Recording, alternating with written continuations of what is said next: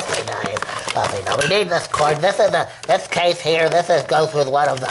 That goes with that one, and then we got this case over here that goes, and then this cord over here goes to that, and then that cord over here goes. Oh yeah, and then this cable goes into that one, and then we got. We're operating on the cameras here, and then there's the SD card there, and this one's getting charged up here, and then, I don't know, Dave, I don't know, everything's all screwed up.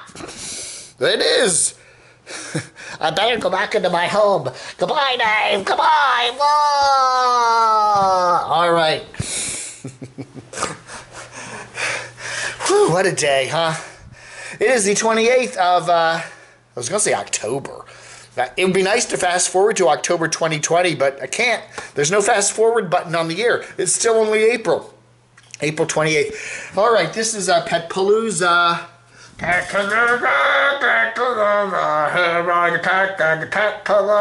right, Crouchy, thank you. Anyway, this is Sandra's dog, Annie. Oh, what an adorable beast. And then this is Eric's dog, Buddy. I hope we're getting it all right there. I forgot to turn that light out. I hope we're not getting glare there. Anyway, so let's go back. Yeah, there's Sandra's dog, Annie. There's Eric's dog, Buddy. Wow. This is Nut and Honey's dog, PETA. Pain in the 16-year-old rescue. And then we've got, finally, Mike's motorcycle lady friends, lizard pets. So, all right. So we're going to do this a couple more days, all right? Camo Dave Saturday, or there's a Camo Dave Pet Palooza. Right here on the Camo Dave channel. Send your emails to camodave@gmx.com and include your pet. No, include your pet's picture. Letters. Marie writes, I think Eric, Nomadic Fanatic, should sell the Class A and buy a fifth wheel and park next to you-know-who. Well, we won't dox anybody, but we'll just say near Phoenix. Oh man. Rick G says Line Screw left out one very important portion of his tour of his new fancy apartment there that he's renting. He did not show the contents of his refrigerator. Some Molson. Isn't that Canadian? Isn't that Canadian beer? Din Dog 22, a new squeaky cam. You're really stepping up in the world. Yeah, having a lot of trouble today. It's camera day here at the Cameo Dave show. The Cameo Dave show. This is the duplicate to what I'm using right now. My friend gave me this, and it just, I don't know. I changed this stupid cards in it and the batteries, and it keeps locking up. This may have a defect in it. Then there's the squeaky cam here, which we've already taken this SD card out and messed with it. But yeah, the battery, the button back here is busted for good. And then we got the GoPro we're charging up just in case of an emergency. And then I got this camera here, and one on the way coming in the mail. A new one in the box. Ooh, I'm excited about that. So I don't know. It's camera day here at the Camo Dave show. Debbie, are you going to go to the beet harvest and help Bob out? The beet. Who does the beet harvest? That wasn't the beet harvest. That was either Brian Adventure Van Man or Wanderlust James, right? One of them did a beet harvest in like North Dakota. I think that was Wanderlust James, wasn't it? I don't know.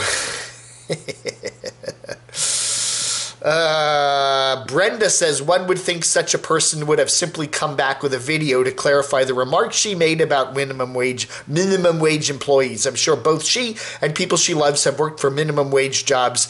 Even if I were doing a swan song video, I would style my hair, put my bling on, and do it in complimentary lighting. I don't know. You know, again, we look at you-know-who's video there from last week, and I think it was an easily fixable, thing, but, David Merling says, I think you-know-who was actually happier, I'm talking like Chicago, happier when she lived in her van and traveled. Once she started staying in one place, She said she was happier, but down deep, I don't think she was. Again, a lot of these folks, I really do think they are happier when they're traveling. And I get the same impression, absolutely. Jen D says, I used to subscribe back when you had 4,000 to 5,000 subscribers. I stopped watching because the people you cover are generally not, whatever, not terribly wonderful, whatever, and mocking them is biting. They seem worse today. That being said, I'm glad that Line Screw One is still doing his thing. He is a bright spot. He is a bright spot here at the bottom of YouTube. Aaron says these van pooling freaks can't live on $1,500 to $2,000 a month without savings. I have a family of 3. I'm living a pretty good life. Oh, he's Chinese or something. I'm living a pretty good life eating Western food, condo, and other property payments on other country and small save on whatever. It's, that's a true nomad. Well, I think you could live in a van on $1,500 to $2,000 a month. That shouldn't be. Again, are you making payments on the vehicle? I don't know. Do you have a lot of repairs? Do you want to? Got things you got to fix? I don't know. I don't know. Do I? Brenda says she works at a Walmart as a cashier and had to take a 14-day leave because she was showing symptoms. Thankfully, I tested negative. It could have been a lot worse, though. I started back this week and really feel like I risked my life and families. It's a very, very scary time.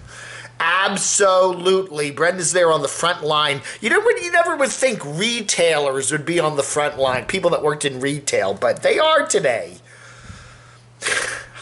Hot tub removal. I'm starting my own YouTube channel. It's called Van City Beg Life. All right, whatever. Man, oh man. William says instead of prepping, nomads should worry more about where their money is going to come from. It must not be easy with declining ad revenue. Maybe they should watch, Cheap RV Living's Bob video about sign up for the North Dakota beer harvest. You mean beet harvest. I'd rather do a beer harvest. Every sign up will get Bob a $50 referral fee. Is that true? Or are you making a joke there? I don't know. Who knows? Edwin says, I'm pretty well prepped out but low on gold. If anybody has extra, please send thanks in advance. That's right. Money's going to be worthless, right?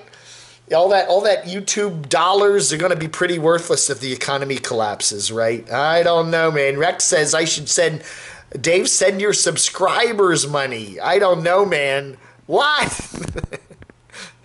All right, everybody, that ought to do it for this edition of Letters and Pets and Cameras and whatever. All right, folks, thank you so much for watching. I do appreciate it. It is the afternoon show for the 28th of April, 2020. Thank you so much for watching. I do appreciate it. Vlog under.